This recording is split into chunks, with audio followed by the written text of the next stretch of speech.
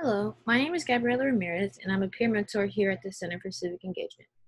The Center for Civic Engagement, or the CCE, is ready and excited to be assisting you with your service learning activities this semester.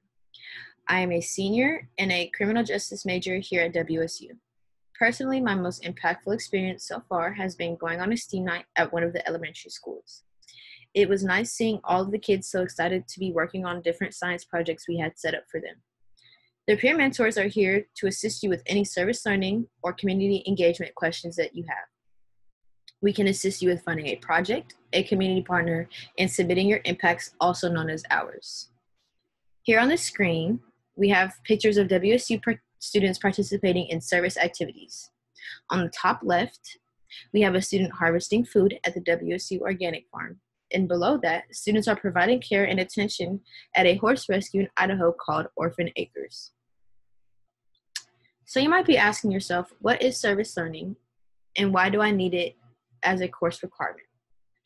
Service learning is when students apply classroom knowledge in real-world settings to enhance their understanding of class materials. We hope that through the events you will experience this semester, you will explore your passions and interests, gain a sense of belonging, a commitment to the community, and see the concepts that you're learning about in class in action. So there are 3 learning outcomes that the CCE hopes that you take away from your service learning activity.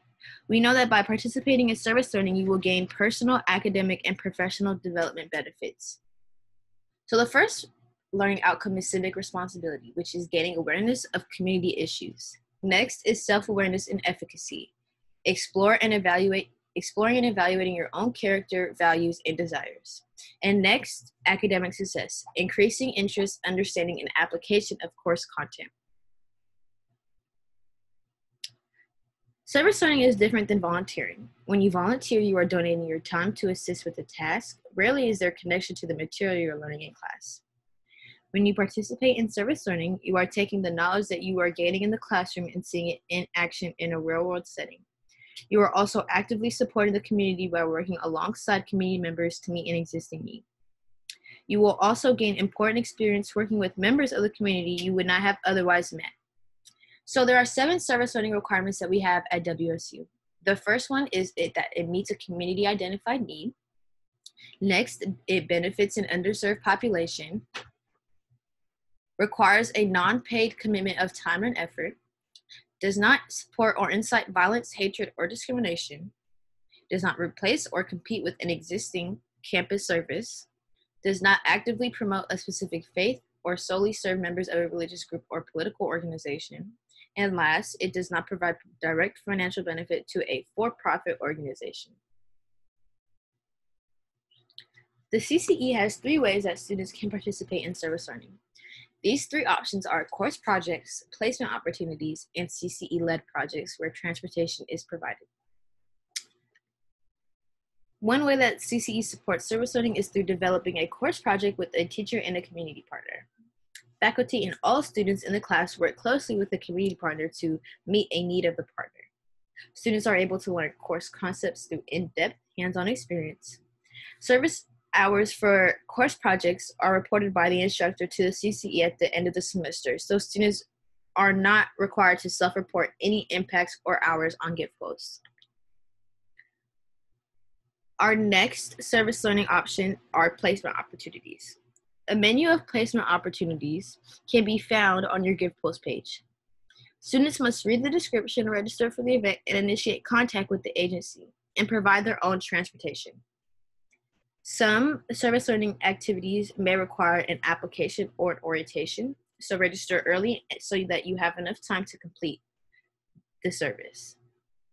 For placement opportunities, students will self-report their hours on gift posts, and the community partner will approve or deny the submission.